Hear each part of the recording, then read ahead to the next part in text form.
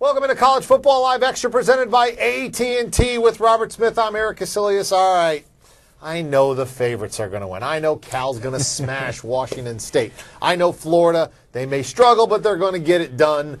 Who's a team that could go down? I think definitely when you look at this Miami-Clemson game, Miami is the kind of team that could certainly lose in an upset this weekend to Clemson.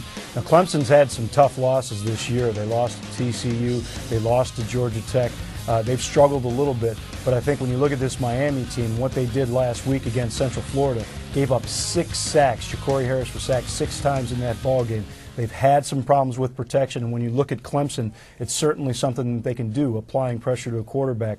Ricky Sapp, Daquan Bowers on that defensive line. They could certainly get after Ja'Cory Harris in this one, and they're certainly capable of scoring some points, not just offensively, but special teams as well. Jacoby Ford, C.J. Spiller, 2 of the most dangerous return men in the country, so watch out for that one. And the games they've lost, you mentioned TCU, Georgia Tech, those are elite teams. It's not like these are average football teams. Now, Maryland, we'll let that one slide. I try not to remember that one. I only remember TCU, and I only remember Georgia Tech. I refuse to acknowledge any other loss, but we'll see about Clemson. As you said, they have the ability to jump up and bite you, and that could happen with Miami. This has been College Football Live Extra presented by AT&T. Again, you can check us out on College Football Live every Monday through Friday, 3:30 Eastern, except Mondays. We back it up a half hour and go at 3 o'clock. Now, time for the AT&T Player of the Week.